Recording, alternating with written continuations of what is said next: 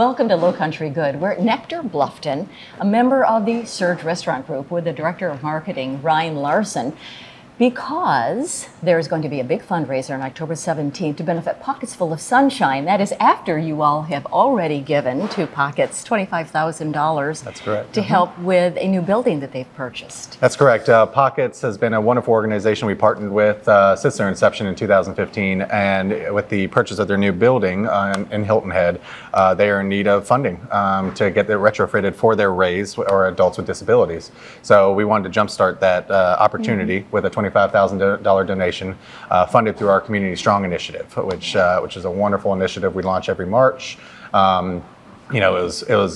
It came to fruition, since the community has given so much back to SERG over the last 40 years since our first restaurant opened, and we wanted to be able to do something similar. And so, to date, with our Community Strong program, we've raised almost $1 million to put back in the community at this point. That's fabulous. And so, every little bit helps. And with a $25,000 donation to Pockets, we think that can get something started, and we encourage you guys to do the same. And so, October the 17th, it's called Suds and Suds and Sunshine is another opportunity to raise funds for Pockets' new building here at Nectar Bluffton.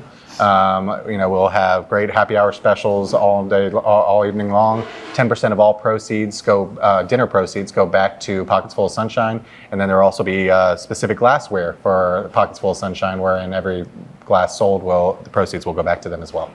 Thank you, Ryan, so much for your service and the way SERG Restaurant Group gives back and supports our community. Thank you.